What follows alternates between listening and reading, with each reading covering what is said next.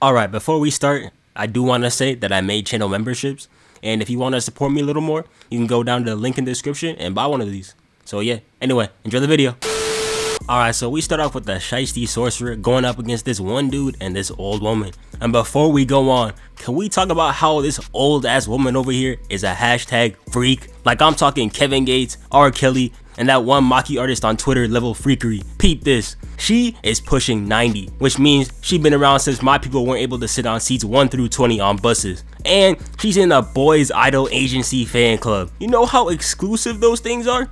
Also, she specifically likes young boys, not that one, these ones, and her power can bring back people from the dead. If that don't scream freaky, then I don't know what does. But anyway, Ino over here is trying to get this woman, but this NPC is not letting that happen. So he's like, aight then, waits for her to start chanting and then fires off a projectile. But right as it's about to hit her, we see that it got caught. And who caught it? None other than Toji Fushiguro. This woman done brought him back from the dead, and even Ino over here knew that this man was built different. He really said so. What's up with him? Is he some famous sorcerer? I can tell by his stance. He's hella strong. But either way, that don't matter to him.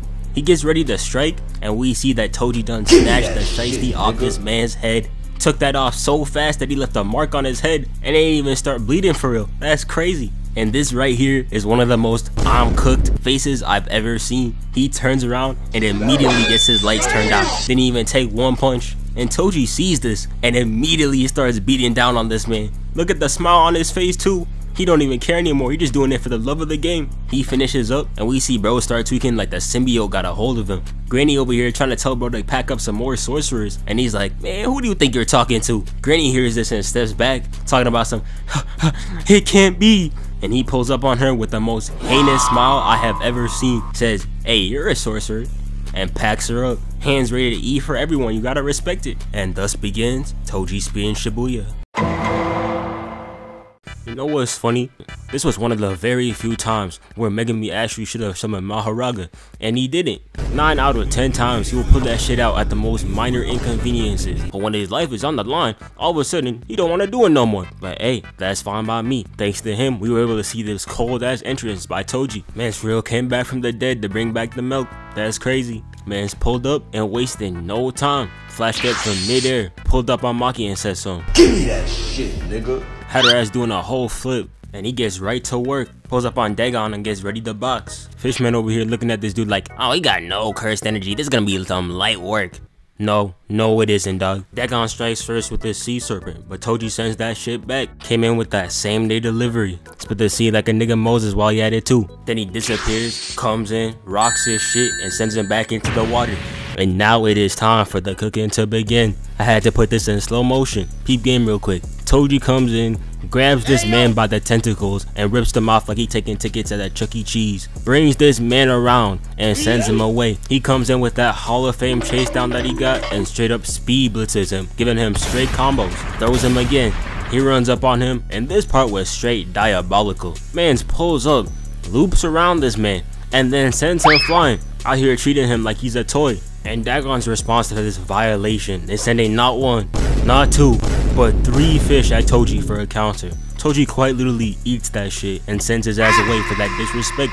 And Dagon's like, aight, if 3 fish didn't work, how about 300?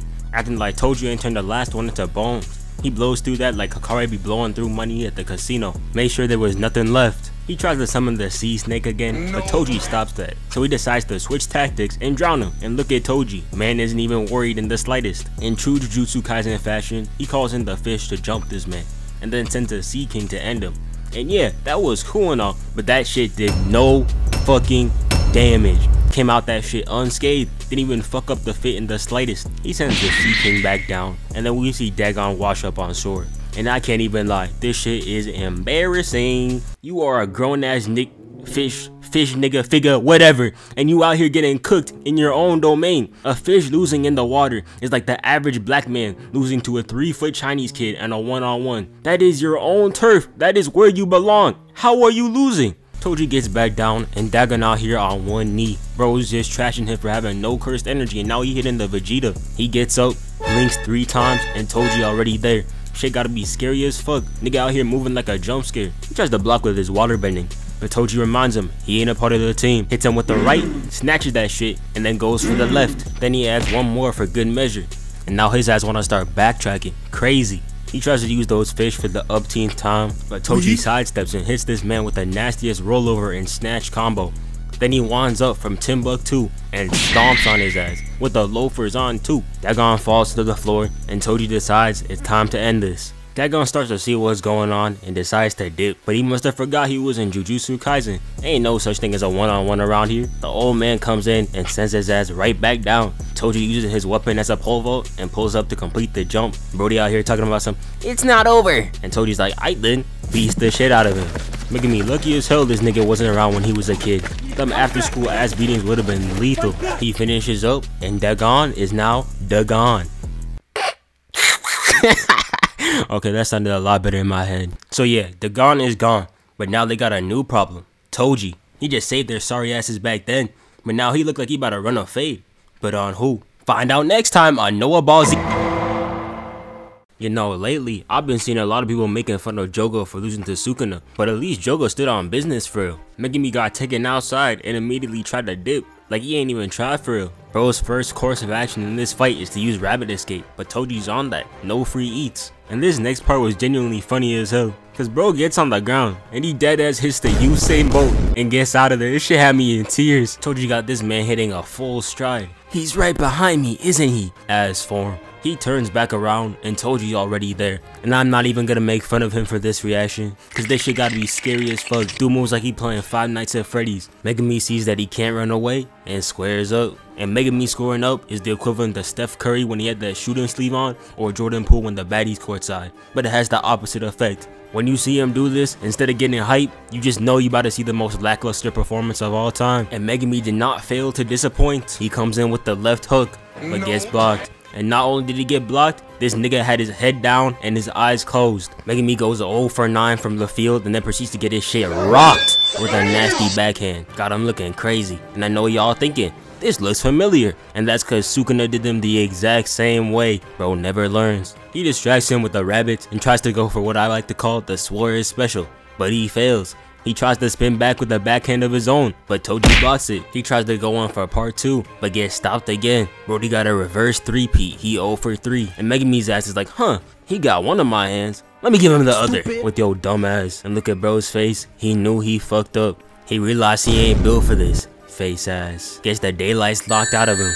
Got him looking silly as hell. And I can't even lie, I didn't even know the rabbits could throw hands like this for real. I'm sorry, I wasn't really familiar with your game. Got me looking like Shaq. But you know it's bad when a vegetarian creature is out here throwing better hands than you are. I'm talking about you, Megumi. You suck.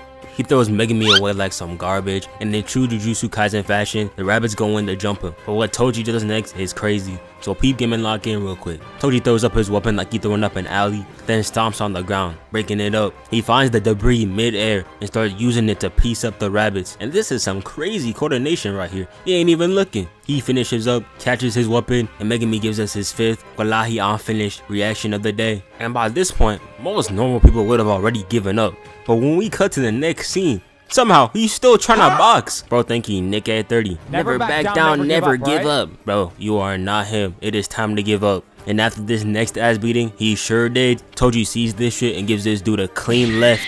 Got him bouncing off. He tries to spin back for whatever reason, but bro tells him to look up. Got him saying hello. Nigga think he Adele. Toji spins around and finishes off with the insane elbow. Cleanest 3-piece combo since the Happy Meal. Almost changed the genre too. Nearly took his ass out with Truck-kun. Damn near turned JJK into an isekai. Megumi finally realizes that his ass ain't built for this and hits the dash. But Toji ain't letting him go. Brody straight up starts sniping him. He got that prime Tifu aim. Out here throwing. Nigga, is that a truck? Niggas really been moving crazy when they laugh on the line. I promise you, bro has never moved like this. Not once in his life. Toji almost sniped his ass in mid-air too. Get that man a phase contract. Megumi flies away and then he decides it's time to get smart. He lures Toji into the building, turns on the water, and then he pulls up to electrocute him. And that was nice and all, but Toji walked out of that shit unscathed. No damage to the fit whatsoever. Toji comes on Megumi. Pause. Resume, and Megumi hits him with this clean ass dodge. Only W's taken all night. Toji goes in for the kill, but we see Megumi make a 200 IQ play, making him fall into the shadow and redirecting his hit, and now it's Megumi's turn. But he ain't like that. Toji weaves it. and it looks like Megumi is finally finished. But then we get a flashback, and Toji finally remembers that he has a son. About damn time, nigga. We see him come to, and Megumi is ready to summon Maharaga. First time he's had a good reason to use him too. Toji asks his name, he says Fushiguro, and he's like, aight, you good, and he kills himself. Yeah, not gonna lie, this gotta be traumatizing as hell. How old is this kid? Before we end it off, this video was sponsored by Anime Express. Anime Express has a variety of merchandise from all your favorite animes, such as Jujutsu Kaisen, Naruto, Demon Slayer, One Piece, and others. They got a variety of stuff and cool things, such as hoodies, t-shirts, necklaces, and this dope ass sword over here. Personally, my favorite is the Choso hoodie, cause as much as I be hating on bro, this shirt is tough as hell. And if you want 10% off, use my code NOAH10 at checkout. Link in the description. And yeah, thanks for watching.